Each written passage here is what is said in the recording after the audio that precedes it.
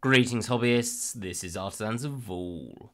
And in this video we're having a look at how you can add your own objects to the Add Mesh menu. So quickly, what do I mean by the Add Mesh menu? What I mean is if you press Shift and A, you get your Add menu, and then in here you get your Mesh objects. And you'll notice I've got quite a few extra ones because I've added the extra Mesh objects add-on. Well, you can also get to it here, Add Mesh, and then you've got your objects. But what if you've got a shape that you've made and you want it to appear here? So let's just have a look at this as an example. So I'm going to make a pyramid. Now, before anyone says, yes, I know, if I go to cone and then bring that down to 4, this will make a pyramid. But it's in the wrong direction for me. And yes, again, I know I could rotate this by 45 degrees, but I want this to work straight away in the orientation that I want. And I find these quite useful for things like spikes.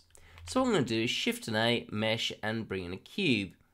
Then I'm just going to tab into edit mode, select these at the top, M, and then at center, and we've got ourselves a pyramid. Great. So now we're going to make that appear whenever I press Shift A, Mesh, it's going to be there in any file, not just this one. And to do that, we're going to use a free add-on, and it's called CreaPrim. Now, I'm going to talk about where to get this at the end because that gets a little bit complicated, but it's also a bit boring, but I'll deal with that then. I just want to show you how this works. So what we're going to do is give this a name. Let's call it Pyramid. And if we want to, we can give it an icon. There isn't really a good pyramid icon. Why isn't there an up arrow? That would be helpful. I'm just going to use this, like it's on its side.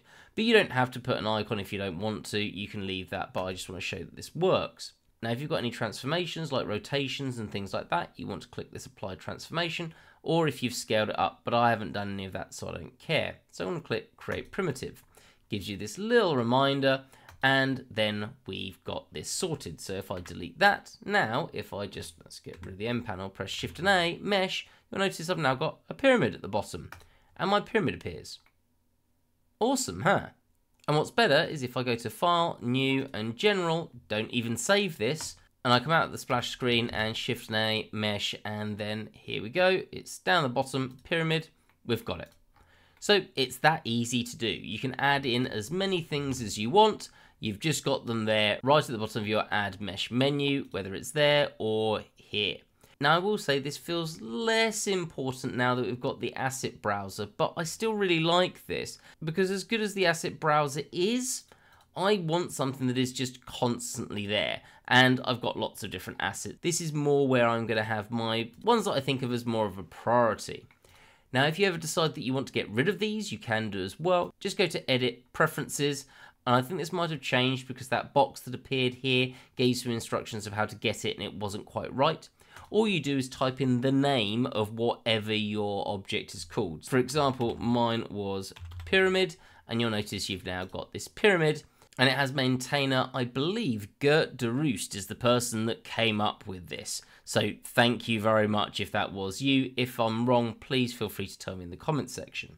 So if we ever want to get rid of it, we just uninstall that, click OK, save our preferences if we haven't got autosave preferences on, and then Shift and A, Mesh, and now it's not there anymore. So it's as easy to use as that. Now, let's talk about where to get this. So as far as I can tell, originally this was part of the EWOC projects add-ons, and there are a load of different ones here, and I'm going to be honest, I haven't looked at most of these, but we have CreaPrim, and then it has an option for download CreaPrim, except for it doesn't work. Don't know why it doesn't work, so that option is out. Then I found a place where it was being hosted on GitHub.